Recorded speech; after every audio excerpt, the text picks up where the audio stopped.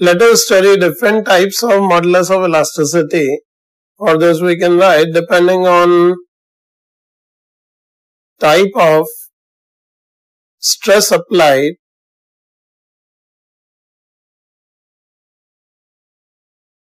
and resulting strain,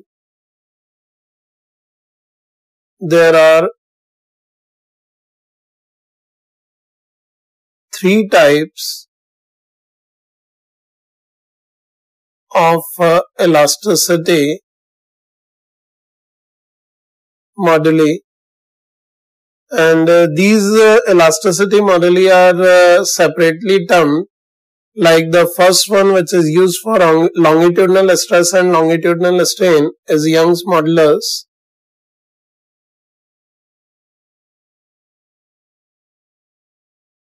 And mainly it is defined for solids. So we can write for solids, it is given as, it is denoted by the letter Y, which is longitudinal stress by longitudinal strain. Say for a given situation, we are given with a material rod which is fixed at one point and it is of length L, and if we apply an external force F, and due to the application of force is elongated by a further distance delta L, in this situation we can simply write this strain to be delta L by L, and if we talk about the stress in equilibrium, if its cross-sectional area is given to us as S, then its stress can be written as F by S. So here Young modulus of elasticity for the material of this rod we can write as F by S upon delta L by L. Even if the rod is not fixed at this point and an external force F is applied in opposite direction, then also the situation will remain same. Another type of elasticity modulus is bulk modulus, which is mainly defined for volume strains, or it is valid even for solids as well as for liquids, or we can write it is used for solids and fluids, in which we consider liquids or gases also.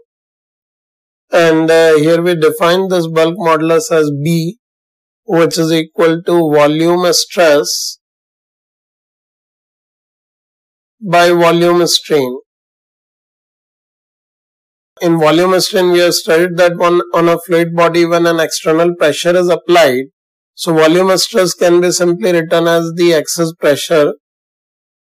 When an excess pressure is applied on a fluid body or any body, say its volume decreases by delta V, so corresponding volume strain can be taken, and the ratio of the two can be defined as bulk modulus of elasticity.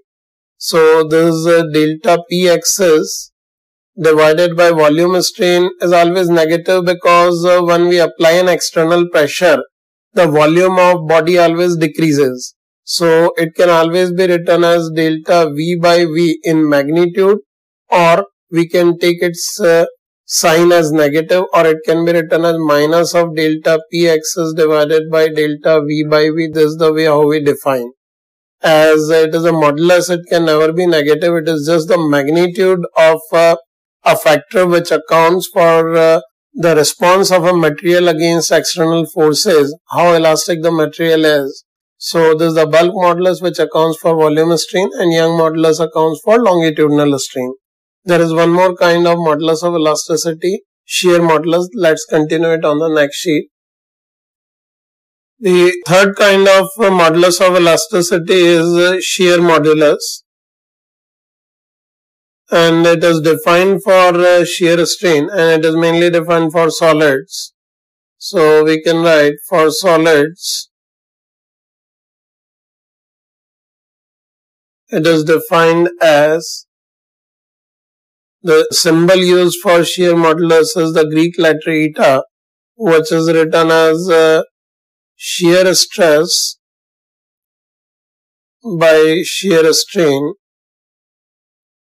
And as we already discussed, for a body which is rigidly fixed on ground, if tangentially we apply a force F and if its surface area is S, and say the body is twisted by an angle theta, then in this situation here shear stress is written as F by S and shear strain is theta. So this is the way how we define the shear modulus. And other than these three modulus of elasticity, there is one more important term which is defined as compressibility of a material.